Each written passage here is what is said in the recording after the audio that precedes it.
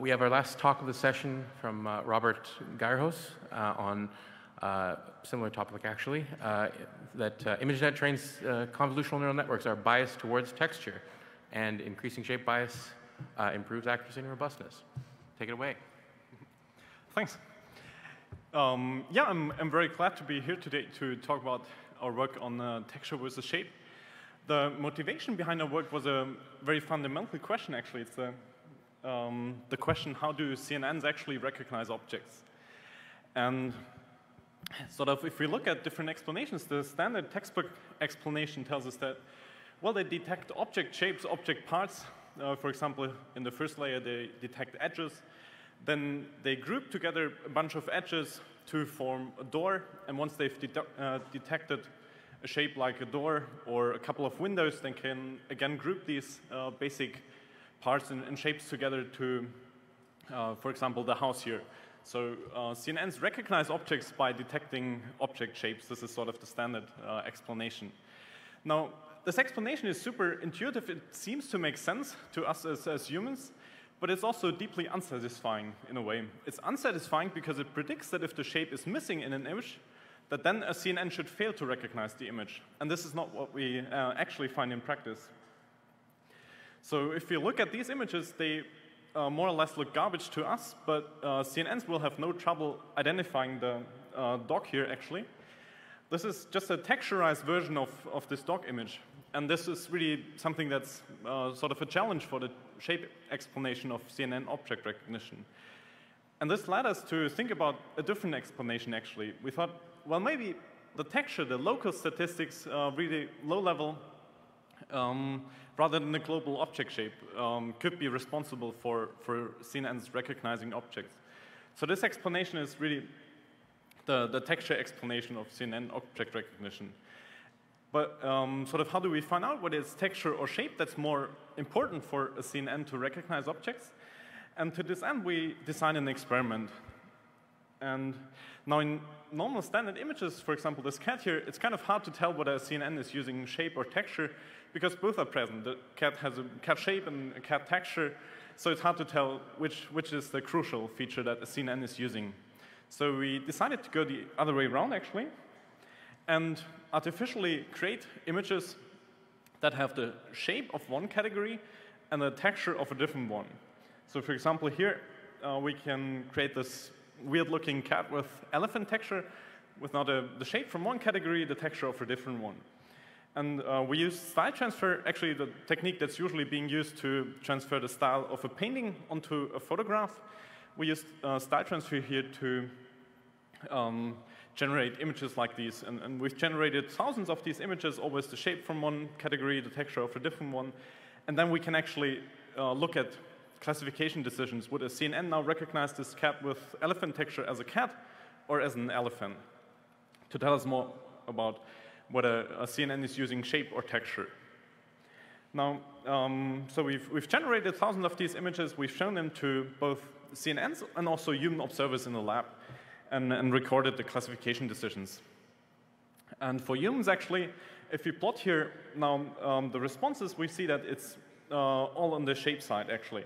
So this cat with elephant texture, if the response was cat, would be counted towards shape bias. If the response was texture, would be counted, response was elephant, would be counted towards texture bias. And here humans actually have this super strong shape bias. There's no doubt about that. And now we looked at ImageNet-trained CNNs, for example, ResNet-50 here. And it's completely on the opposite side of the spectrum. ResNet has a huge shape bias. And this is really a key difference between human and CNN object recognition. Humans have this shape bias, and at least ResNet seems to have a huge texture bias here. And this is not something that's specific to this particular network. We've tested lots and lots of other networks as well. For example, here, VGG, GoogleNet, AlexNet, they're all in blue, very much on the texture side. So to conclude this part of our work is we've seen that CNNs seem to be using textures much more than we actually thought. They seem to ignore shapes much more than humans. They really have a strong texture bias. But something that we still don't know is, well, is there anything that we can do about this? Can we change the texture bias into a shape bias? And this is sort of the leading question for the next part of our experiments, which was really the idea, can we do anything about it? Can we induce a shape bias in CNNs? And sort of our motivation behind the next step was to think about why would CNNs have a texture bias in the first place? Is it a bug or perhaps even a feature? And we thought, well, perhaps textures are just the easiest strategy possible to solve a task like ImageNet. Perhaps recognizing a cat by the cat fur is just way easier than detecting the object shape, which can also change depending on viewpoint and so on. So perhaps texture is just the easiest strategy. And that led us to an experiment actually where we thought, okay, can we create a data set where we take the texture away so that the texture is no longer correlated with the class of the data set? And to this end, we created Stylized-ImageNet. It's basically a copy of original ImageNet, but for every single image, we replaced the original texture, which is, tells us something about the class. We replaced it with an arbitrary texture from a random painting via style transfer, just to have a data set where the texture is no longer telling us anything about the class. And then we trained networks again on this Stylized-ImageNet, and then had a look at whether anything changes in terms of texture or shape biases. Now this is still the plot from before. We've seen this huge difference between human shape bias and CNN texture bias. And now the same network, ResNet-50, trained on Stylized-ImageNet instead of ImageNet, does actually move much closer towards human perception. We now see that these orange squares have moved from a texture bias towards a shape bias. And this really tells us that the same network architecture is able to have both a texture bias, as is the case when trained on ImageNet, and a shape bias when trained on this new data set where the texture is no longer sufficient to solve the task. And this is sort of really what we can take away from here, that the texture bias isn't something very specific to CNN architectures. This is something that is sort of a property of the training data set. And when we train on a different data set, we can actually induce a shape bias instead. And for the last part of our work, we thought, well, maybe let's have a look whether there are any benefits of having a shape bias. Why do humans perhaps have a shape bias? Are there any cool aspects that come out of it? And we've looked at a couple of metrics, for example. Here, we always compare ResNet-50, same architecture, once trained on ImageNet, once trained on Stylized-ImageNet, texture bias versus shape bias. And we can see that actually for ImageNet object recognition, we get slightly improved performance just by including Stylized-ImageNet in the training data. And also we get quite a bit of a boost on object detection data sets, such as Pascal-Vogt or MS-COCO here. Just having a shape bias really seems to be helpful in terms of how well the features transfer to object detection here. However, the most interesting finding, at least from my perspective, was when we started asking ourselves the question, why would humans have a shape bias in the first place? Why are humans not just using the texture of objects to recognize them?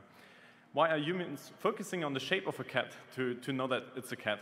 And while this is pure speculation, we thought, well, perhaps that's related to how easily a certain feature is distorted when there's noise. For example, when we look at noisy images, when some sort of noise is applied, and this could be really relevant for humans. You want to recognize animals out there, even though it's snowing. And when there's noise, actually, we can see that the local structure, the texture, is very much distorted and changed.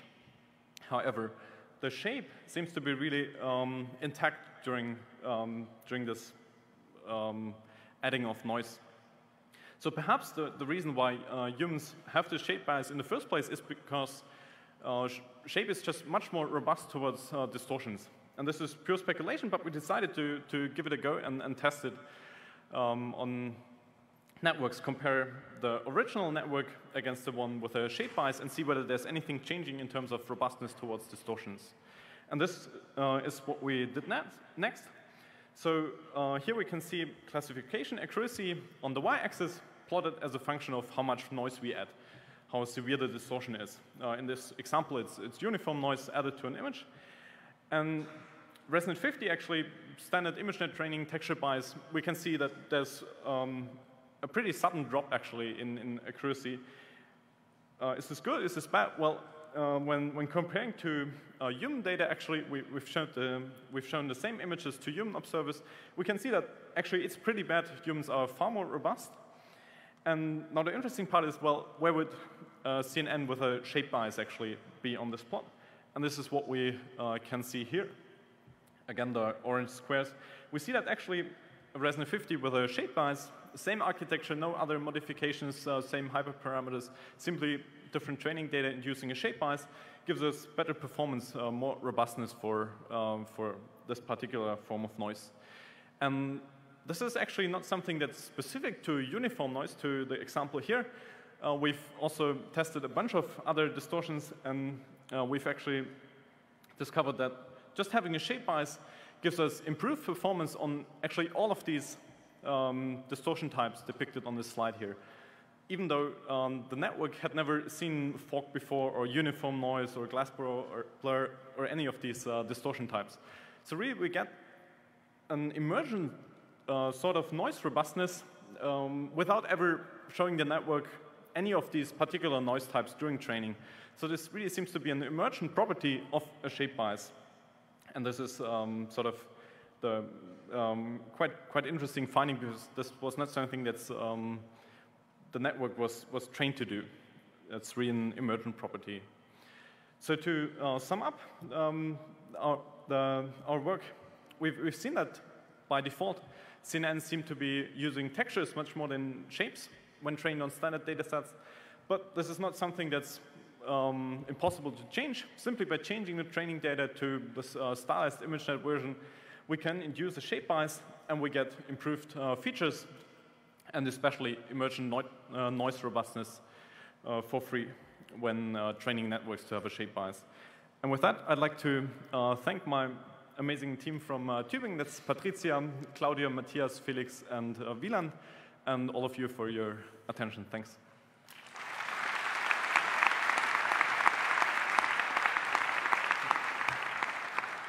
Thanks very much, Robert. It looks like we have some questions. Yeah. So I'm very curious. Is your network with the shape bias robust to adversarial perturbations? That's an excellent question, actually. So here I've only shown these sort of natural distortions, and we get improved performance across the bank here on these. We've tested adversarial robustness as well, and we don't see much of a change here. So I guess adversarial examples are still an open topic to be solved. Thanks. Over there, yeah. Yeah, it's very interesting. So when you talk about the stylized ImageNet, so you're just saying that use the random textures. But I think how you're gonna stylize the images can affect your results pretty much. So just random is okay, or you have some failures on this stylized ImageNet, or do you have any more comments on this method? So I guess it would be interesting to explore whether certain kinds of stylization work better than others. Right. Here, we really thought that simply a random texture would make sense, because we just want to remove the original texture and just destroy it, basically, to get rid of it, to force the network to learn something else. But yeah, could be definitely worth exploring. Yeah. Thank you. In the center. Thank you for the talk. Is it possible that the texture bias arises only in the object detection task or classification task and not in other tasks, so it is possibly task dependent? That's something we haven't explored. We have data for ImageNet, object recognition, and also for open images, which is a different training data set also for object recognition. And we find the same texture bias in these settings. I think it really seems that texture is the easiest strategy.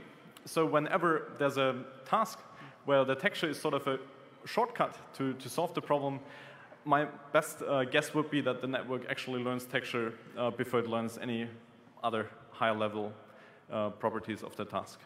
Thank you. Okay. DJ? Thanks for a very interesting talk. So I was wondering if rather than replacing the texture randomly, if you replaced it adversarially, would that make a difference to the results, and would that improve performance in any way? What do you mean by adversarial replacement of texture? If you have some kind of parameterization of textures and you could search through the space of texture replacements, could you adversarially choose the one that most confuses the classifier and then kind of train to be robust against an adversarial replacement of the texture? Okay, yeah, interesting question. We haven't explored that. I think it would be possible in principle. Yeah, we've just used random textures so far. Okay, thank you. Thank you. Did you try to train the network with natural distortions? And if yes, what was the result? Mm-hmm. Actually, we've tried that in earlier work where we thought, okay, how can we achieve robustness towards natural distortions? And a key finding here was that when we train on even like 8 different types of distortions simultaneously, the network gets very good on these 8 types, but it fails to generalize to a novel 9th type of distortion. So this generalization failure is really something that cannot be solved with just augmenting the training data with like lots of different types of noise. And this is also why I'm super excited about this year, that the shape bias actually seems to be something that helps, even though distortions weren't part of the training data. The robustness still generalizes to novel distortions, and this seems to be an inherent property of a shape bias that does not appear when simply augmenting the training data with noise. Okay, thank you. Thanks for the talk. It was really interesting. Do you have any thoughts on how to get more shape bias? Because I noticed there's still not the same level of shape bias as humans have, which might be desirable. Excellent question. Yeah, there's still a bit of a gap between human shape bias and network shape bias at the moment. I think so far we've just explored different training data, but actually architectural modifications could push a network towards shape bias. So this is something that could help in the future, as well as changes of the loss function. So far, we've really just explored the training data, but there are different knobs to tweak. And I'd be very curious to find out which would be the last missing bit towards human shape bias. And last one. When you were comparing the 2 ResNet 50 models, were they trained on the same number of examples and for the same number of iterations? Mm-hmm. So the standard one trained on ImageNet was just a pre-trained model from PyTorch, and the model with a shape bias was then trained on Stylized-ImageNet using ImageNet pre-training, but then during training on Stylized-ImageNet with exactly the same number of epochs as the ImageNet network. Okay, thank you. Let's thank the speaker one more time. And that concludes our session. There's a coffee break right now. We've run a couple minutes over into it, and posters start at 4:30. Thanks very much.